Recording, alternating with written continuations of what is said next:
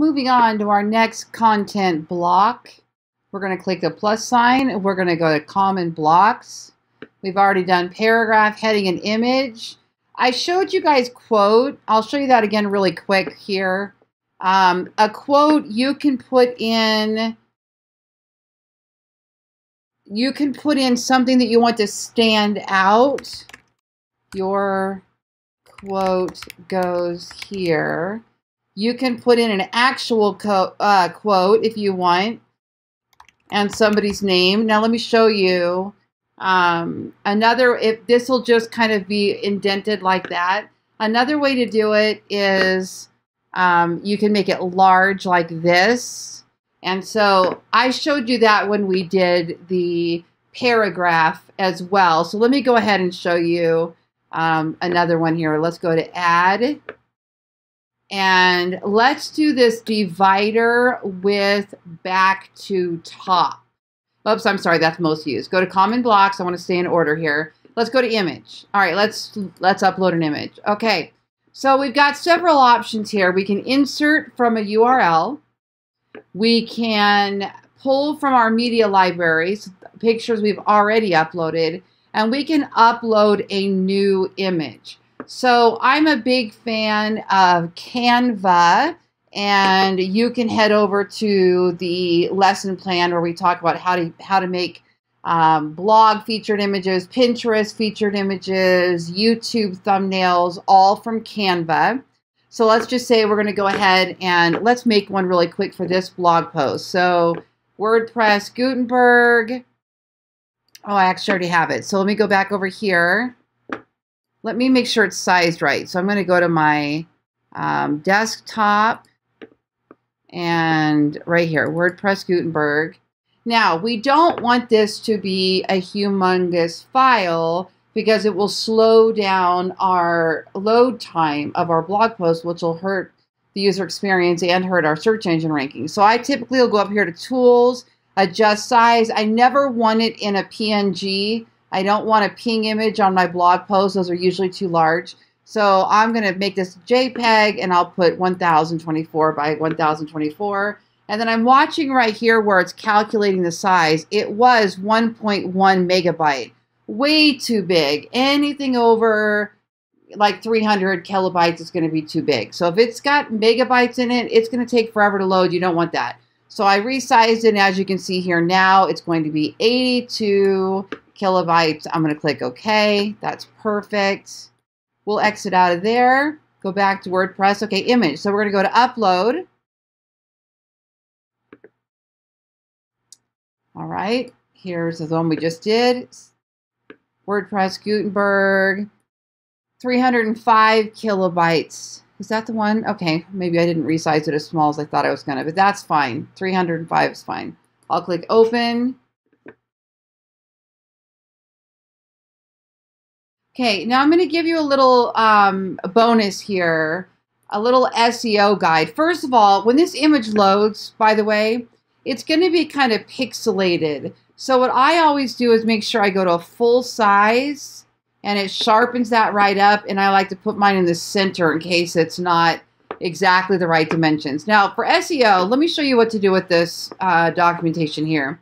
And if you go over to the Ballen method for SEO, you're going to see this in there as well. But so WordPress Gutenberg, the alt text describes the image to somebody who cannot see it.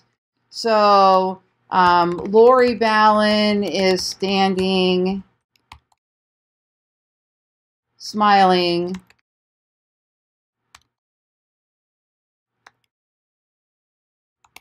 with her hands grabbing her jacket. There is a solid dark background. In the corners are peach and bright green swirls. WordPress logo is peach, and letters spell out WordPress Gutenberg. Okay, So this is purely to, content blocks overview.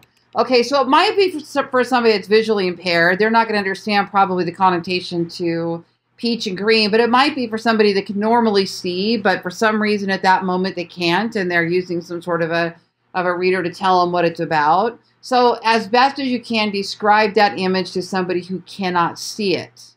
Okay. Now, we can put this in the video, in the image editing itself. So we'll go to the media library and we'll paste it in so that it'll show up every time. Also, the caption, this appears underneath the image. If the image is on your main page or used somewhere else in the theme, a caption may appear. So I might put learn how to use,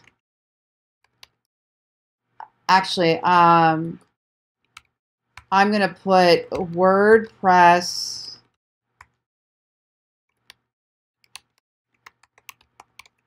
Gutenberg is a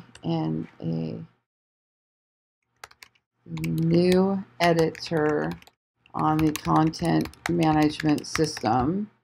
Okay, and then down here where you have description, this is like, let's just say somebody's seeing that image on Google Images or somewhere else, and you need to tell them kind of like what happens when they click through on that image.